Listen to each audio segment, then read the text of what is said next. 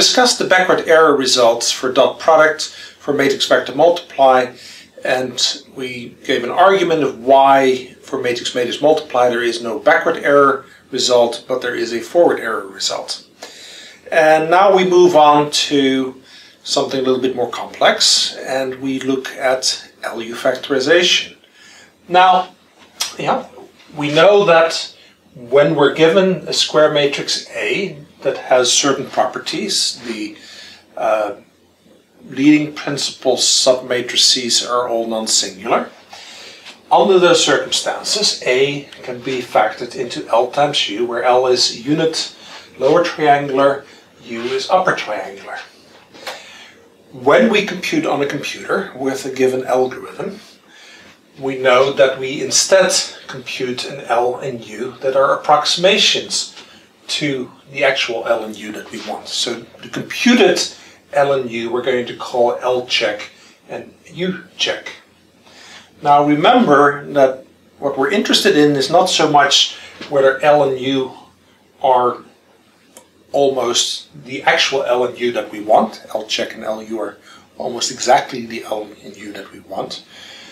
Obviously that'd be nice, but we're satisfied if the L and U that are computed can be attributed to a small change in A.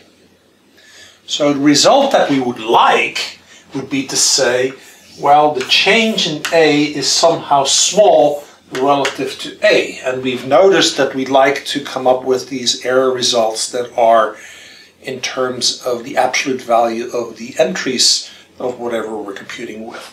So it would be nice to be able to say, well, this is less than or equal to, if we could make this the machine epsilon times the absolute value of A, that'd be great.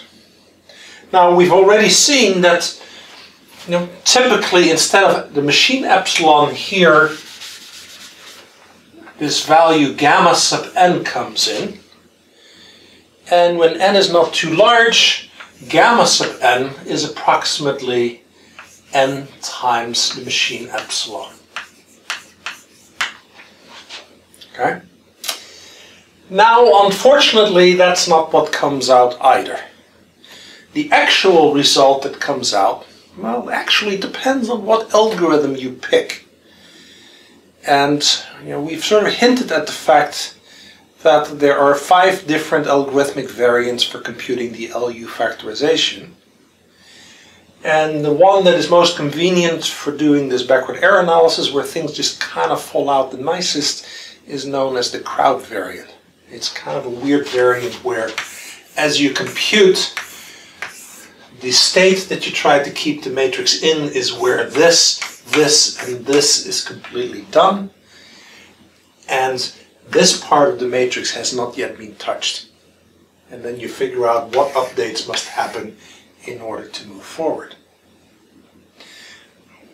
For that particular algorithmic variant, you can show that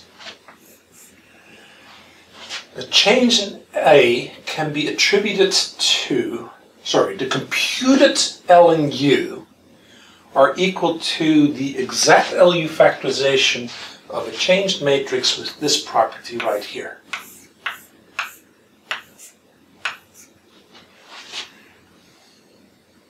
Okay? Is that good or is that bad? What happens if we add partial pivoting?